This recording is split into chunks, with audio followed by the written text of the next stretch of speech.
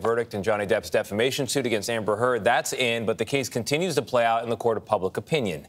A 7-person jury awarded the actor $15 million in damages after finding Heard defamed him with an op-ed on domestic violence. Christina Ruffini is outside the courtroom in Fairfax, Virginia for us. Christina, everyone's got to have an opinion about this one today. Good morning. Good morning, Tony. Yes, Depp was the overall winner, but it was a surprise split verdict, with Heard being awarded $2 million in her countersuit against Johnny Depp.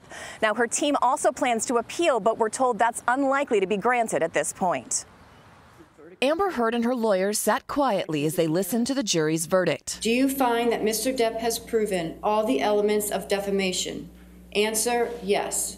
Heard will now have to pay $10 million in compensatory damages and $350,000 in punitive damages after the original $5 million amount was capped and reduced due to state law.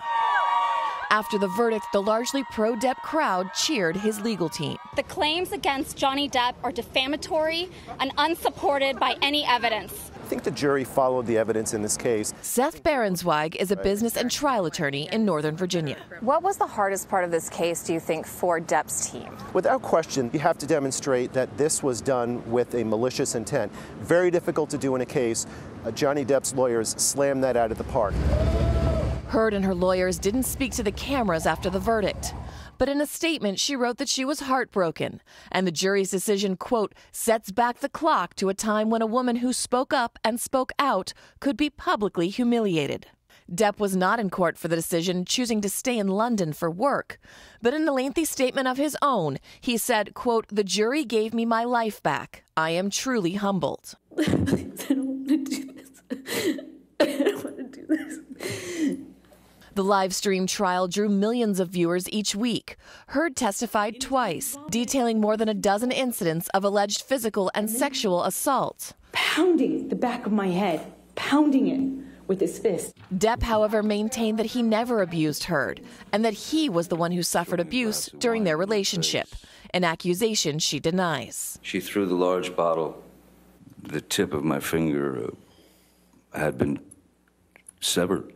For Amber Heard, she has an incredibly difficult road ahead of her. Jesse Weber is an attorney and host on the Law and Crime Network. He was in the courtroom during the trial. I don't see her having an A-list career anymore. If she was on her way to stardom with Aquaman and Aquaman 2, I don't see that happening for her.